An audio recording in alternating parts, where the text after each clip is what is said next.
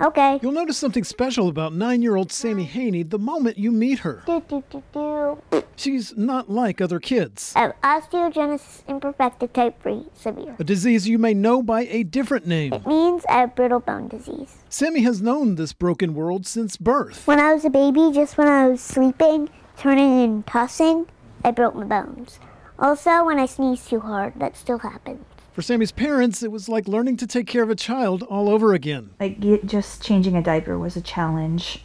To not break her leg, because you can't pull on any of her limbs at all. Wow. Because they could fracture. I asked if it was difficult growing up watching other kids do what she can't. No and no. You see, Sammi is special in more ways than one. Tiring. Stress can break her bones, but it can't touch her dreams. And now her dreams are coming true. Sammi landed a role in the Netflix series Raising Dion. She plays Dion's best friend. Mister, I've got your doll!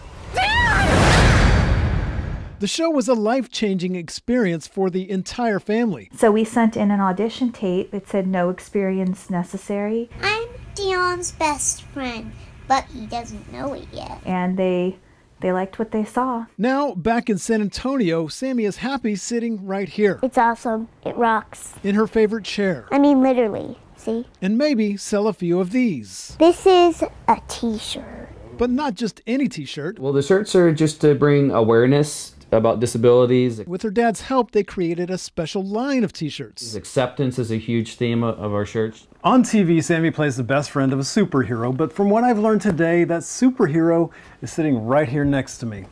Say goodbye, Sammi. David Norris. Bye. Bye. Bye, people. Bye, people. Fox News at 9.